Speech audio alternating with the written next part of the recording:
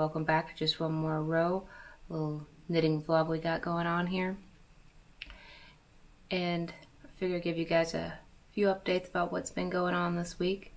First off, what I'm wearing right now. This is the Prince of Wales feather cardigan. It's a shoulder closure poof sleeve, and I'll include some more close-ups of this. But it is one of the Australia project ones that I've made. It is comfortable, although as usual a little bit short. And if you'd like something that has a nice repeating pattern to it, I do recommend doing it in a lighter color than what I went with, just so the design stands out a little bit more. There are pleats at the shoulder, and my advice to you is do not try to do that and watch a movie at the same time. It will not end well. I think there were optional shoulder pads in here, and I did not put them in. And I do recommend kind of making the collar a little bit tighter. I wish I had done that. A little tighter, a little taller as well. Just because I happen to like the turtleneck, mock turtleneck look. So what have I been doing this week? I don't have any finished objects because I have 3 bigger projects going on right now. I'm working on it and I've been making some plans for the future, but we'll get into that in a moment. To start with, you guys may remember this. Well, I've gotten that far on the skirt. And like I said, it is very circle skirt-esque.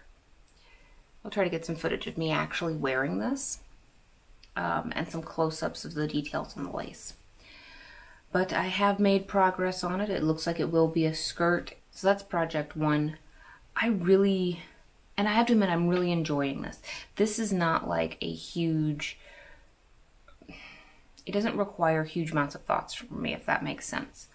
All I'm doing is I went around the center and I picked up from that band and I just continued with the stitch pattern that was up on the bust.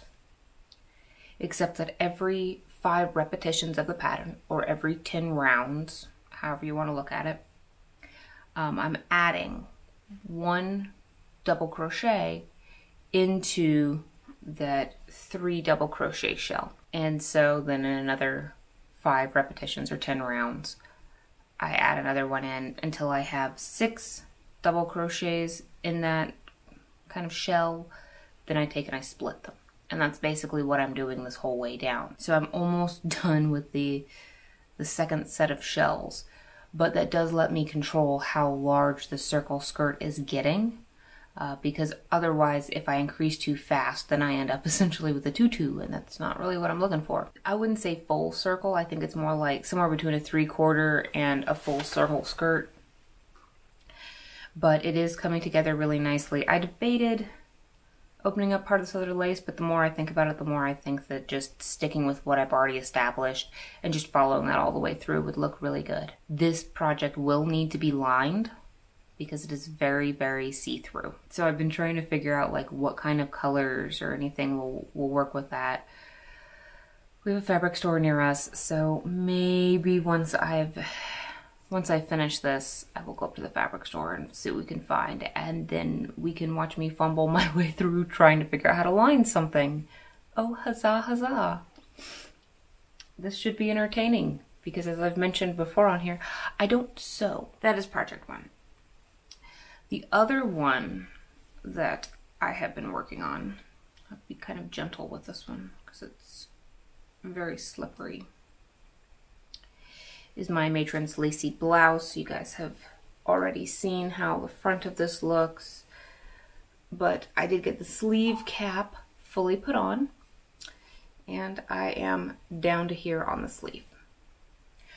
So once you get the sleeve cap on, you kind of just have to get the little bottom section to match up, but that's not very hard. It actually comes out relatively even. I don't have any puckering in this that I can see thus far. And I don't have any areas where it's tight either, like weird stitchness, if that makes sense. If you've ever knitted something on, you know what I'm talking about. Where it's not like it doesn't line up, but it doesn't line up quite the same on both sides. From there, you work a couple inches on the sleeve, and then you start decreasing. Now this is supposed to have fluffier, wider sleeves, and then you get down and then it has a tighter cuff. So I'm going to do my sleeves at being 13 inches from my arm side, so my armpit down, which should put my sleeve right about there on my arm, to have a longer cuff. I know that this silk does stretch, so kind of keeping some of that in mind, and I know lace does stretch, but in the image, in the original image, part of what got me about this was the sleeves, so I want to keep those a bit puffier. You know, and I'll have a link down below so you can look at the original. I would say, actually, again, this pattern is working up pretty well. This is just an absolute walk in the park. Other than you are going to need to change your row count, and I added in 1 stitch to the front and the back, and then I'm adding them 1 stitch into the sleeves. And honestly, that's just to keep the pattern symmetrical, so it's a little bit easier for me to follow along, so I don't end up with like weirdness when I'm doing my decreasing. And I do recommend for the arm side increases by the armpit. I thought those were going to be far more noticeable because I did some areas that were flatter, but once I've worked it up, they're not as noticeable. So that's what's been going on there, but I'll give you guys more updates as I have more of that finished. And then we have the color work piece that I've been working on. Now you guys have seen this swatch up here on the board for a couple weeks now, but I've started it and I'm recording for it. I'm going to try doing a voiceover for this. This will be something interesting. But here's the front. I do have this one and I have worn it. I decided I want to do this one in pinks and purples, and I figured this is my version of a vintage pattern. I went ahead and changed quite a bit about it, but it is very, very, very heavily and obviously inspired by a vintage pattern that I have here, and I'll put down what the original is. I've gotten that far on it over the last couple of days. This here is like, I think about 4 or 5 hours work, not including the ribbing, because I did the ribbing separately. And like a silly goose, I did not do that on camera, but ribbing is not exactly exciting to watch. So hopefully the color work part will be more fun. And part of the reason I'm recording this the way that I am, one, to do a voiceover for it, but two, to show something interesting. So when I do color work, and this is maybe a little bit different for other people, I know many people don't like working color work flat because they don't like purling in their color work. So they don't want the strands facing them. Essentially, they don't want to be looking at this side and trying to figure it out. I too do not like purling color work. I find it annoying and fiddly. So I don't do it. In other words, I don't turn my work. I knit in both directions, which is a very, very, very useful skill. And I strongly encourage everyone learn how to do that. Learn how to knit in both directions. So as I'm going through and actually working this whole thing on camera, is to kind of show this is what the process looks like. And I pick in one direction, I throw in the other. It doesn't matter, in my opinion, it does not matter the method you use, whether you're doing English, whether you're doing continental, whether you're doing combination, whether you're doing Portuguese, whatever.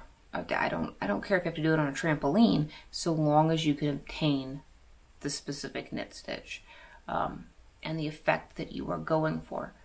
That is the only correct or incorrect thing when it comes to knitting, or really any crafting, is that you obtain the effect that you are going for. And then we can just talk about efficiency if you want to. So yeah, I knit in both directions. I find it works much easier for me. And because I also encourage, if you can learn how to do stuff flat, you can learn how to do all kinds of things. It opens up a lot of possibilities, because then you're not having to worry about doing things in the round. You're not worried about steeking. One thing you will find with me, I don't steek, because what I do is I recycle a lot of my, if I can recycle the yarn, I'd like to do it. And if a project has been steeked, I cannot recycle the yarn, which means I have to recycle the project in a different way. And sometimes that way is not always super viable for me in my life situation. So how many pillow covers does one need? So I don't steek. There's like nothing wrong with it.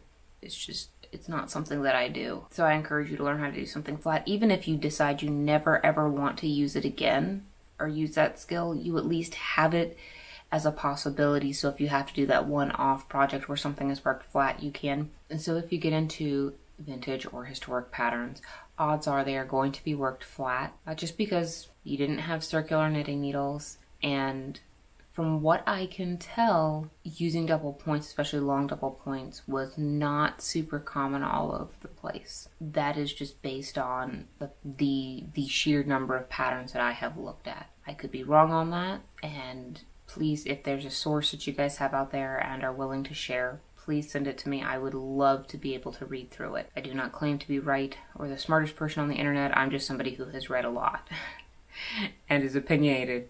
So, but I'm completely open to changing that opinion. You know, it's not set in stone. Anyway, those are the projects I've been working on.